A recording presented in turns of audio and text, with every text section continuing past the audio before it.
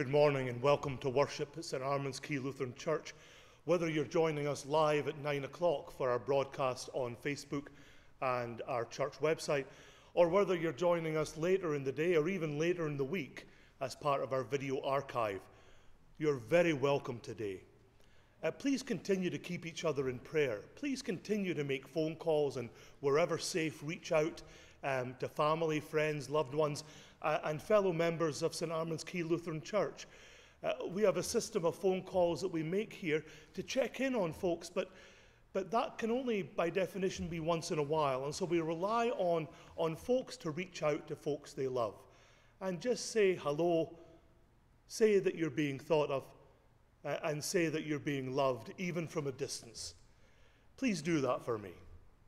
And as we continue to inch towards the time when we can worship in person, please be patient as the leadership of St. Armands Quay Lutheran Church wrestles with all the complexity and the multiplicity of options that lie before us, always trying to choose the safest and the best based on the very best advice we have at the time. It's not easy, it won't be pretty, and it won't please everyone. But please pray for us, pray for the leadership of this congregation as we discern what is good and right and proper. But welcome to worship. But you might have noticed over these past few weeks there is a familiar cast of characters. And one of the people who is part of that cast of characters is my beloved wife, Amy, whose birthday it is today. And so as a point of privilege, can we join in singing Happy Birthday? Happy birthday to you, happy birthday to you, happy birthday dear Amy, happy birthday to you. And now let's compose our hearts and our minds for worship.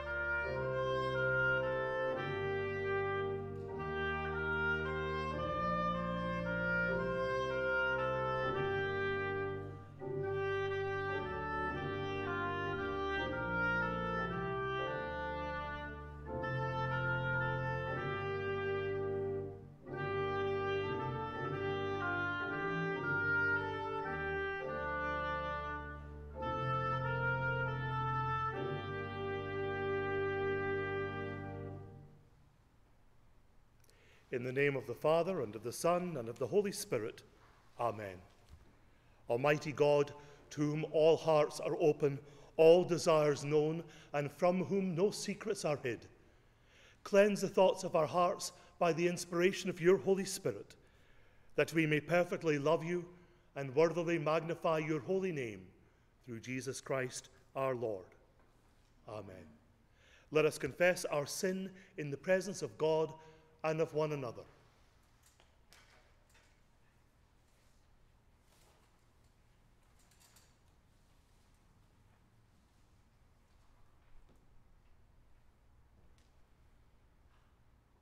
Most merciful God, we confess that we are captive to sin and cannot free ourselves. We have sinned against you in thought, word, and deed, by what we have done and by what we have left undone. We have not loved you with our whole heart. We have not loved our neighbours as ourselves. For the sake of your Son, Jesus Christ, have mercy on us. Forgive us, renew us, and lead us, so that we may delight in your will and walk in your ways, to the glory of your holy name. Amen. In the mercy of Almighty God, Jesus Christ was given to die for us, and for his sake, God forgives us all our sins. As a called and ordained minister of the Church of Christ, and by his authority, I therefore declare to you the entire forgiveness of all your sins. In the name of the Father, and of the Son, and of the Holy Spirit. Amen.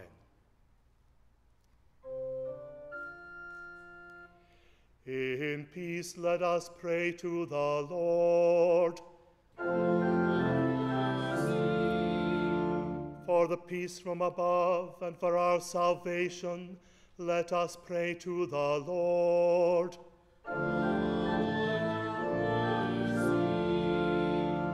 For the peace of the whole world, for the well-being of the Church of God, and for the unity of all, let us pray to the Lord.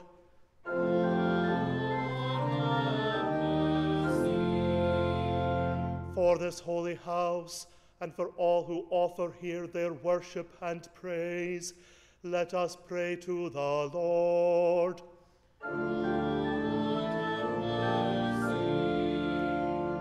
Help, save, comfort, and defend us, gracious Lord.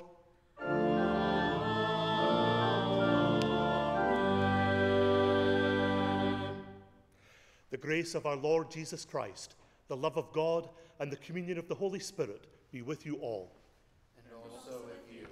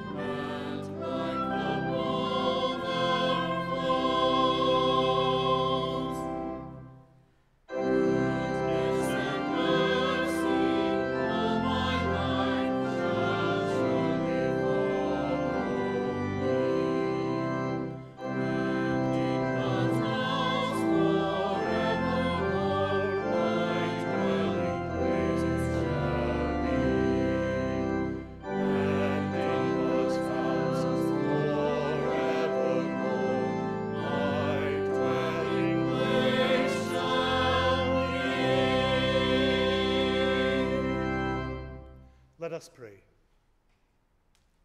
O God, our shepherd, you know your sheep by name and lead us to safety through the valleys of death. Guide us by your voice, that we may walk in certainty and security to the joyous feast prepared in your house.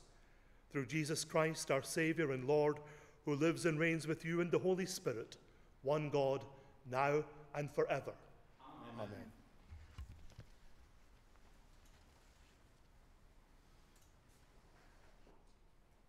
Morning. Our first reading is taken from the 2nd chapter of Acts.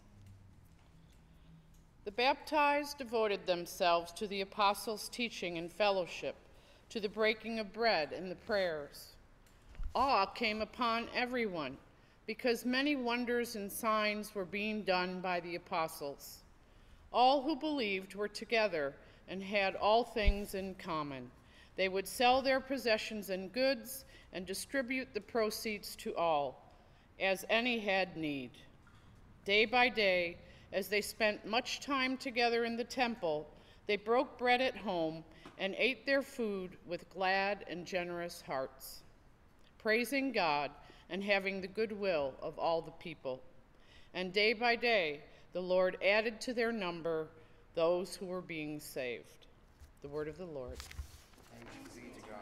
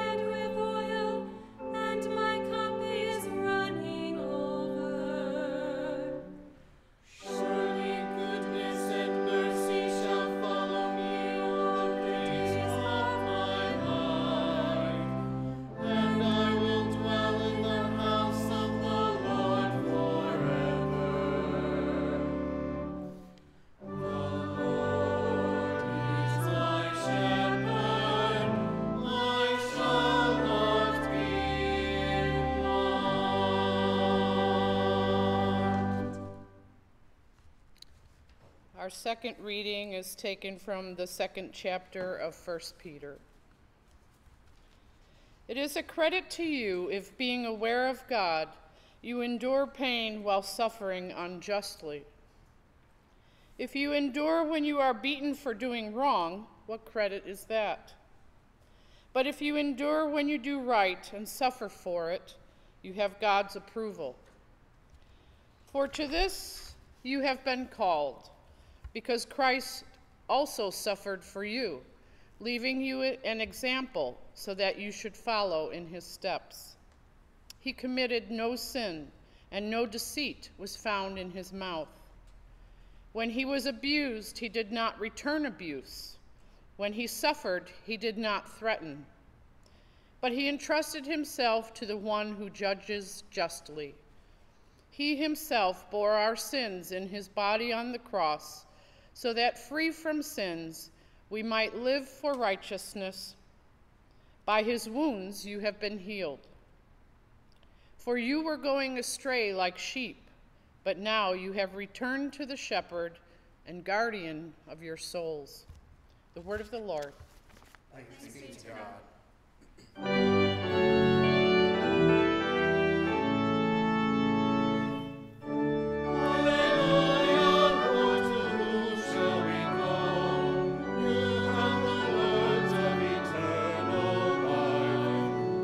Alleluia,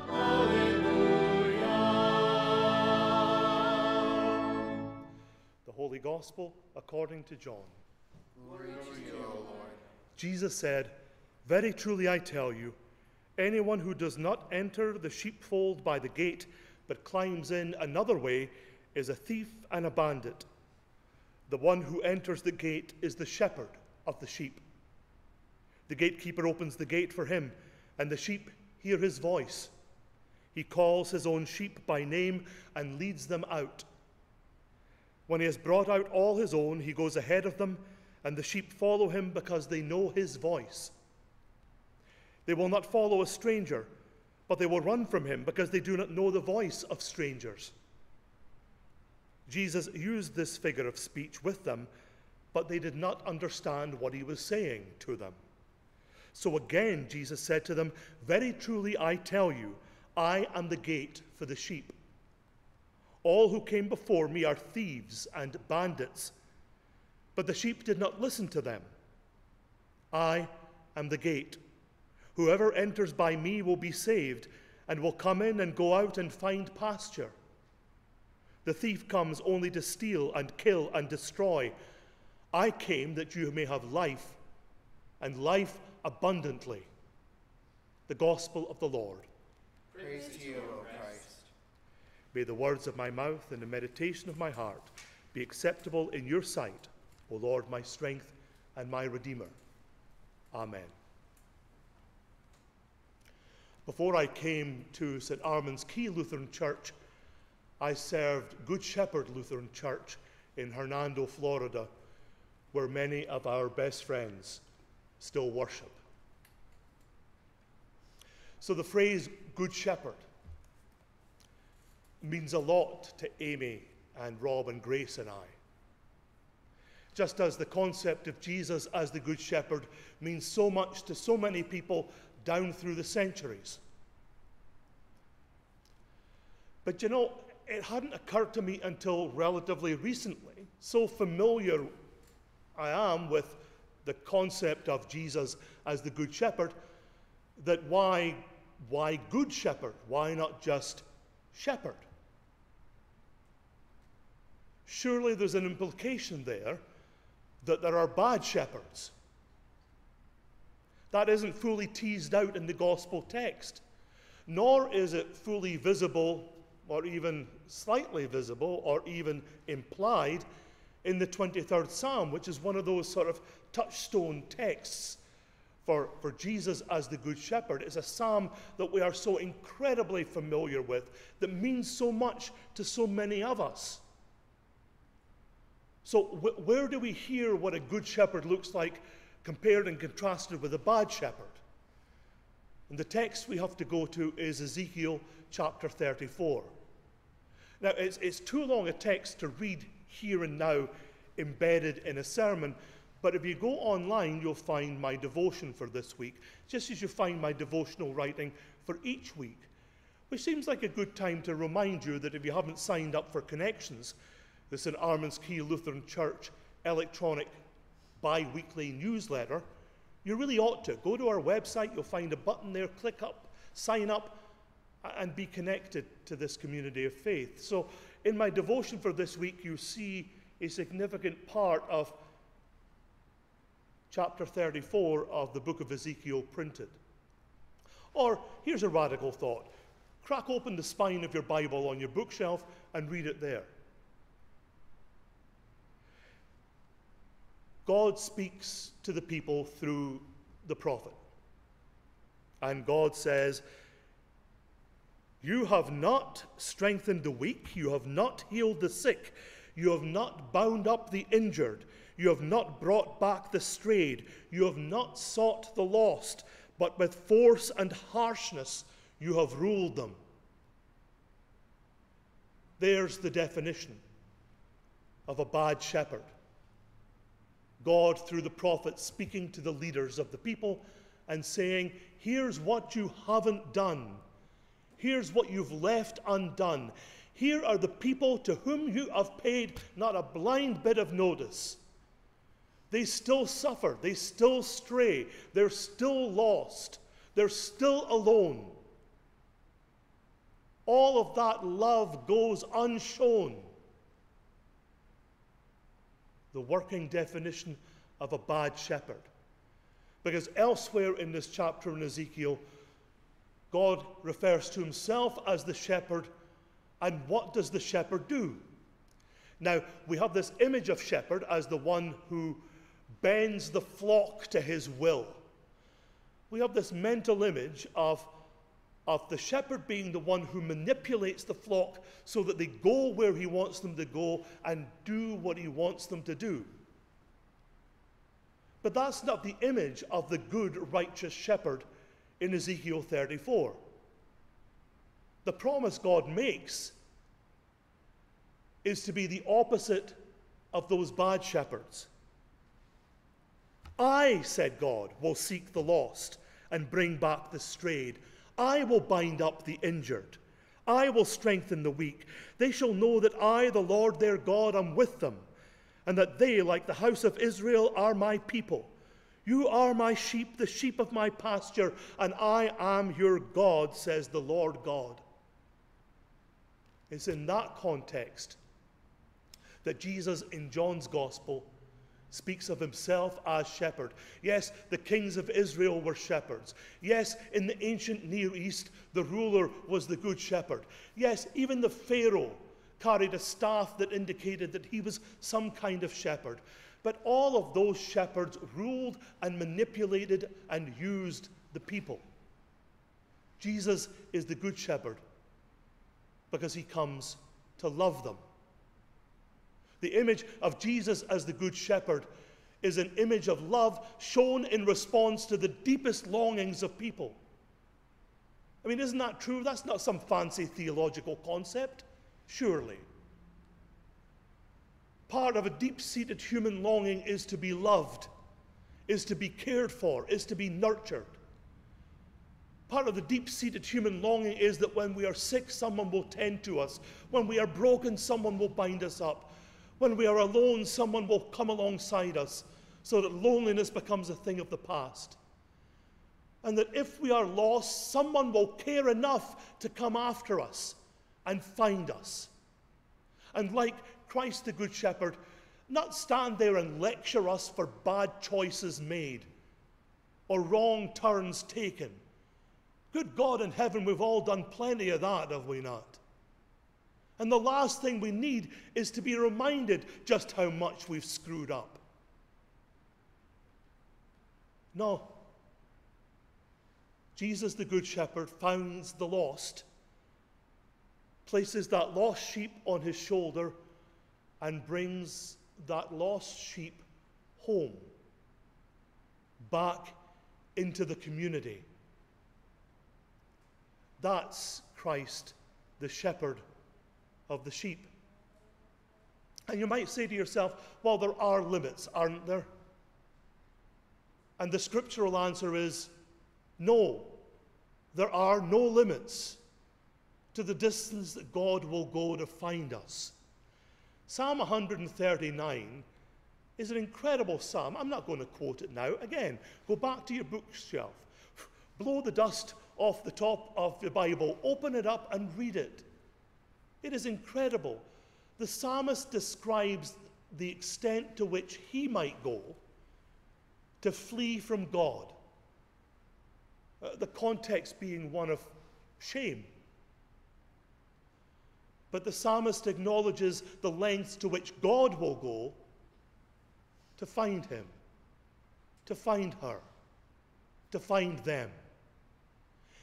Even the psalmist says, if I make my home in Sheol, which by twists and turns of theology, scripture, and fate became in the Christian imagery hell. Even if I find myself in hell,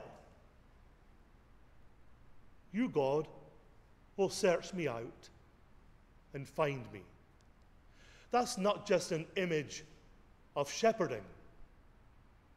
That's not just an image of love. That is an image of incredibly amazing grace. That God will find us.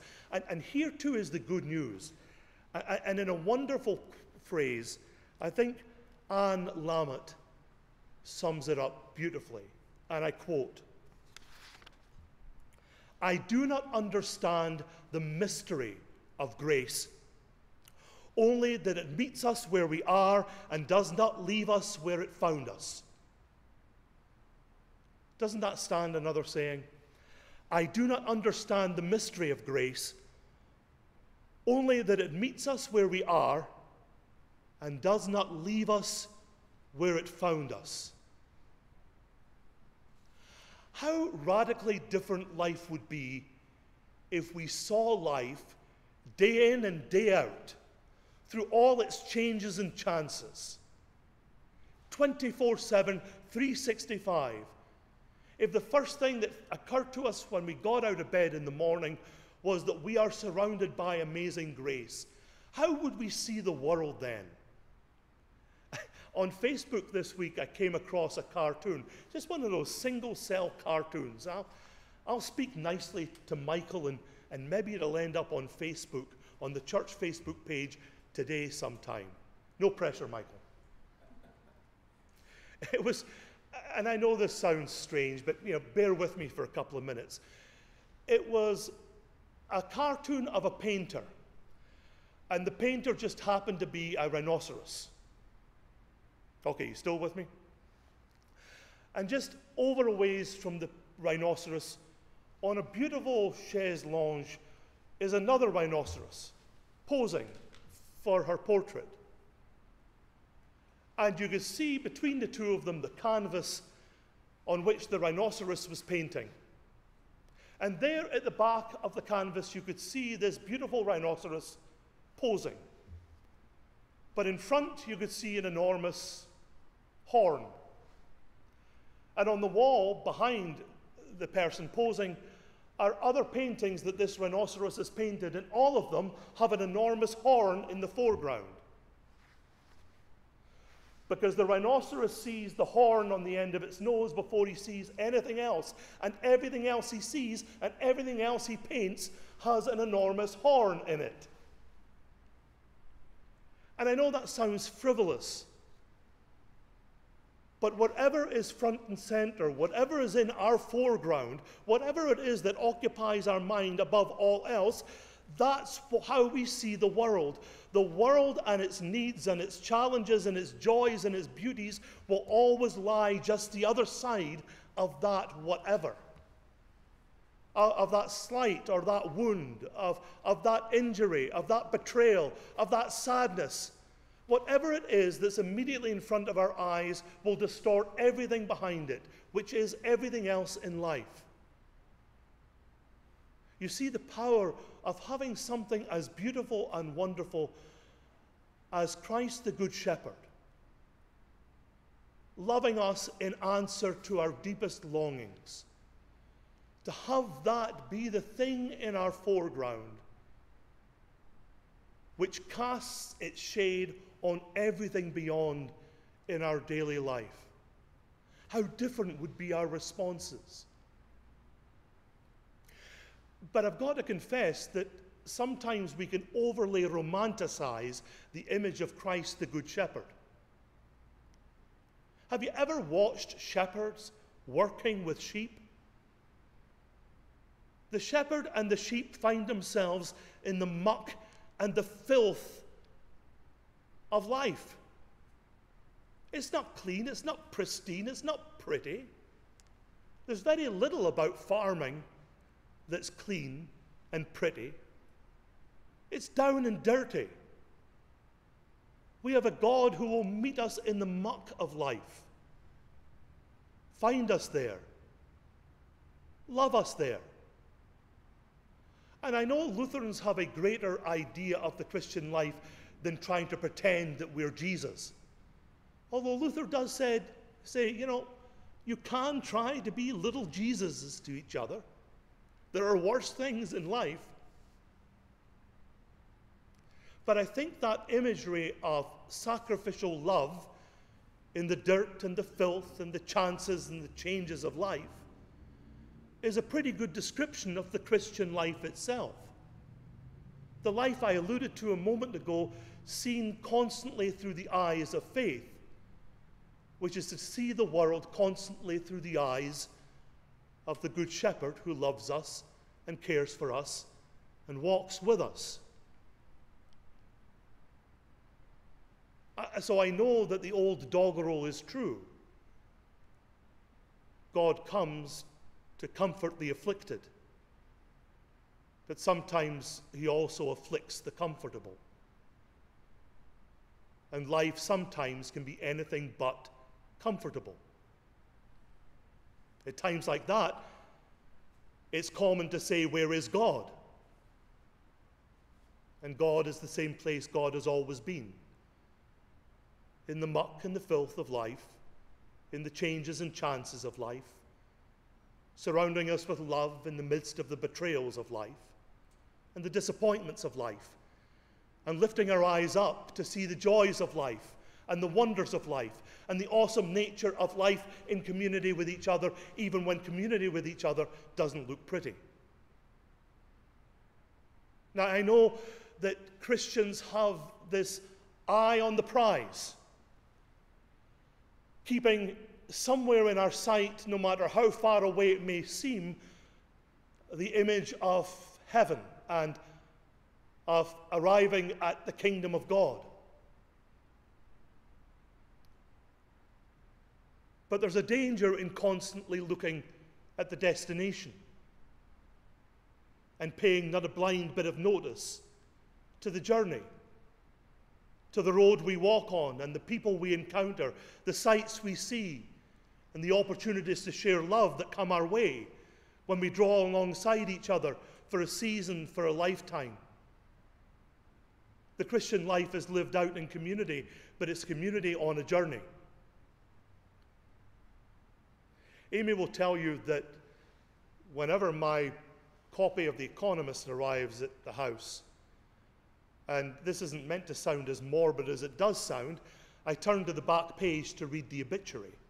It's the first thing I read. I just always have. I know, I'm weird, haven't I? No comment. Rhetorical question. In the latest edition of The Economist, there's an obituary for Joe Brown. He died aged 89, and at the age of 89, he was the greatest British climber of the century. He was the one that conquered the Old Man of Hoy off the coast of Scotland, found new ways to traverse incredibly difficult slopes in Mont Blanc. He even was the one that conquered the third highest peak in the Himalayas, a peak that was notorious for its difficulty, never mind its altitude. Kanchenjunga is the name of the peak. And the King of Nepal told Joe Brown and the party that he led that that mountain was sacred and they should not stand on the top of it. So after battling their way up the rock of that mountain, they stopped 4 feet from the summit. Later, Joe Brown was asked, did it not seem terribly anticlimactic to be the first person to conquer that mountain but not stand on top of it? And Joe Brown said, no, it wasn't disappointing at all. I'm not one for planting flags. I'm all about the climb. The destination didn't particularly matter to him. It was the route he took to get there. It was the challenge of overcoming incredible obstacles and difficulties. Even if, for whatever reason, spurious or otherwise, he wasn't able to stand on the peak. The journey was what it was all about. And so too for Christians. Even as we journey through COVID-19, through a worldwide pandemic, and all of the immense uncertainties that come with that. We've come kicking and screaming through it.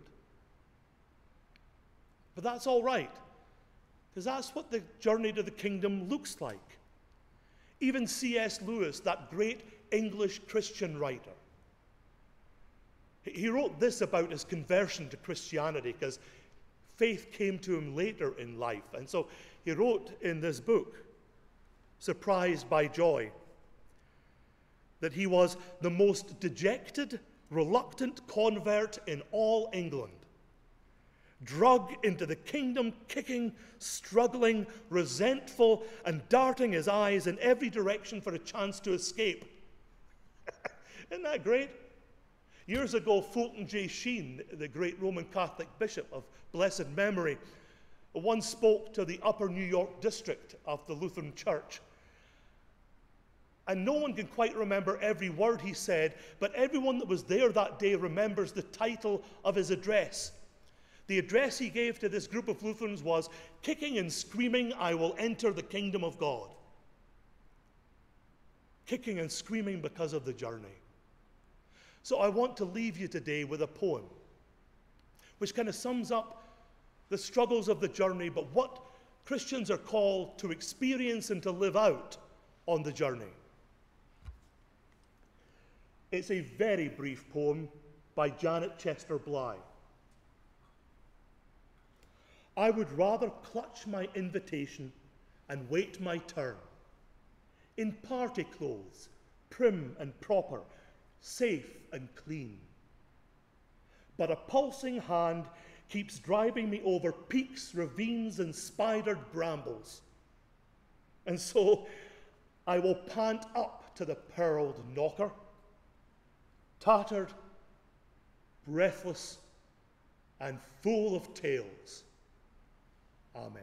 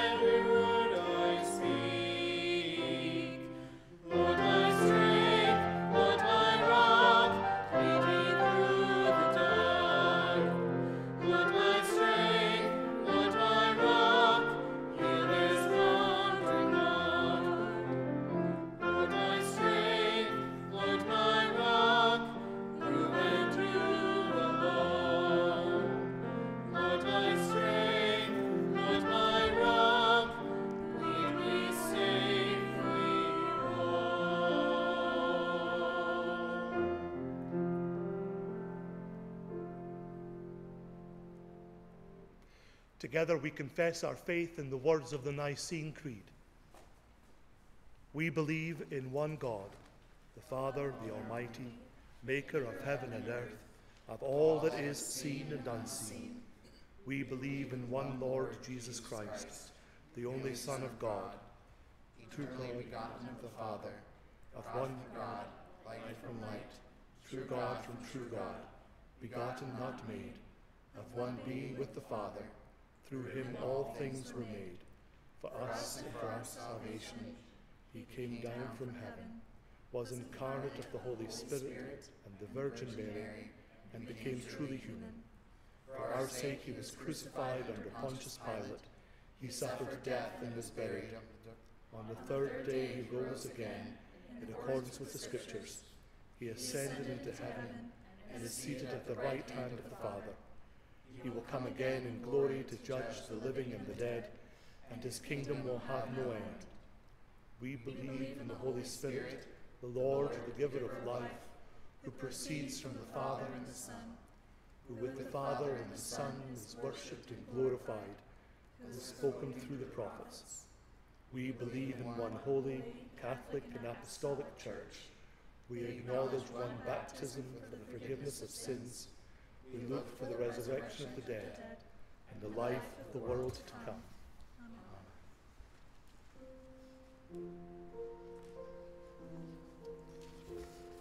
Let us pray.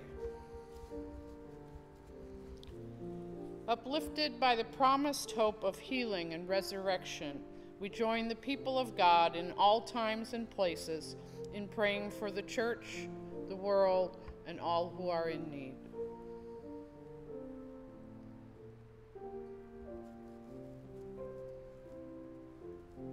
Shepherding God, we thank you for the educational ministries of your church. Enrich the work of teachers, professors, mentors, advisors, and faculty at colleges, seminaries, and learning sites. Lord, in your mercy. Hear our prayer. Creating God, we praise you for those who maintain and operate farm equipment, for those who plant and harvest crops, for local farmers markets, and for those involved in agriculture of any kind.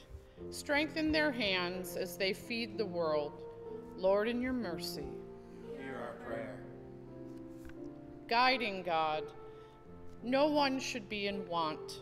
Bid the nations to return to your paths of righteousness and inspire our leaders to walk in your ways so that all may have the opportunity to live abundantly and sustainably. Lord, in your mercy. Hear our prayer. Comforting God, you carry us tenderly. We pray for those who walk through dark valleys overshadowed by anxiety and overwhelmed with suffering, especially David Barth, Jack Bill, Thomas Bond, Adam Carmona, Denise Collins, Georgia Cotter, Pastor Elwood Culp, Tina Diet, Carol Elliott, Charlene Favor, Lori Golnick, Nancy Hargrove, Louise Hauser, Cal and Joanne Hawks, Don Horn, Wayne Kafler Sr., Peggy Lawrence, Annie Linscott, Wilma Lynch, Benjamin Moust, Sam Myers, Ann Mungillo, David Moore, Carrie Morrison, Emily Nowakowski, Chuck Reed, Juan Restrepo, Howard Rooks, Barbara Russell, Mary Ellen Shoup, Dolores Smith, Iga Stewart, Casey Taylor, Barbara Teller, Alexandra Zalek, Veronica Zalek, Helen Zielinski, and those we name at this time. Lord, in your mercy. Hear our prayer. Nurturing God, you desire justice for the hungry. Bless advocacy work, food pantries, and feeding ministries in our congregation. May none of our neighbors lack for basic needs. Lord, in your mercy. Hear our prayer. Open our lives, O God, in the midst of this pandemic. For all who have contracted coronavirus, we pray for care and healing. For those who are particularly vulnerable, we pray for safety and protection. For all who experience fear or anxiety, we pray for peace of mind and spirit. Lord, in your mercy. Hear our prayer. Everlasting God, your beloved have heard your voice. You have called them by name and guided them to your side in death. We thank you for their lives of faithful witness. Lord, in your mercy. Hear our prayer. With bold confidence in your love, Almighty God, we place all for whom we pray into your eternal care. Through Christ our Lord. Amen.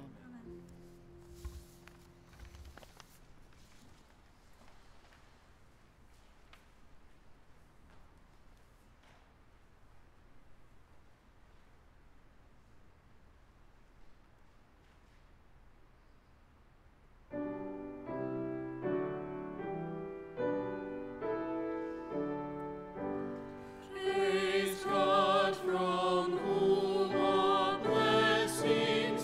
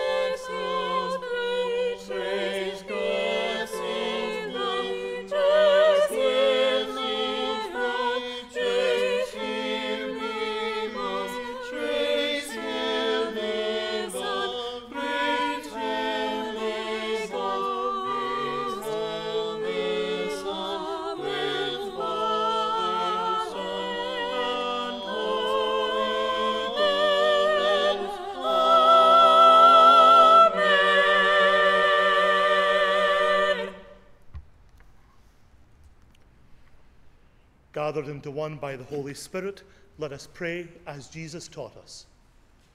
Our Father, who art in heaven, hallowed be thy name. Thy kingdom come, thy will be done, on earth as it is in heaven. Give us this day our daily bread, and forgive us our trespasses, as we forgive those who trespass against us. And lead us not into temptation, but deliver us from evil. For thine is the kingdom, and the power, and the glory, forever and ever. Amen. May the one who brought forth Jesus from the dead raise you to new life, fill you with hope, and turn your mourning into dancing. Almighty God, Father, Son, and Holy Spirit, bless you now and forevermore. Amen.